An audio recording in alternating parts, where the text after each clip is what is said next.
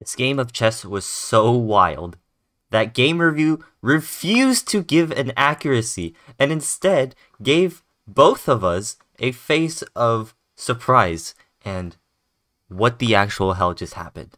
So here we go. Let me show you what the hell happened. So in this game I played black, and I absolutely assure you that this game review is real. I'll link the analysis in the description. But anyway, the game starts with e4, e5, pretty simple. And then he goes knight f3, and I play the absolute brilliant move, king to e7. And I have no idea why the game review is saying it's a mistake, but this is absolutely brilliant, alright? I'm telling you, this is legit the best move, the best opening. What can I say? And so I proceed to shuffle my king back and forth, and Game Review keeps telling me it's a mistake, which is absolutely preposterous. But anyway, I keep shuffling back and forth, hoping my opponent will resign out of emotional damage.